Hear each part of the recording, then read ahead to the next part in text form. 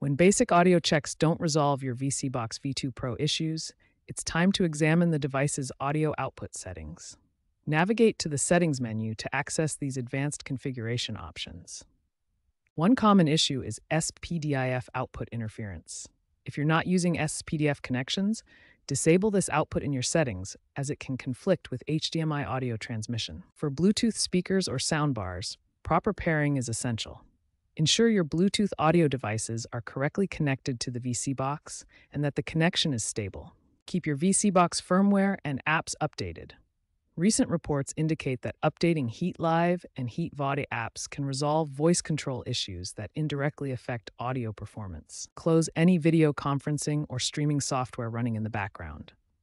These applications can create audio conflicts and interfere with your VSeeBox's audio output. As a last resort, consider performing a factory reset. However, be aware that this will erase all your data, settings, and installed applications. Only proceed if other solutions have failed.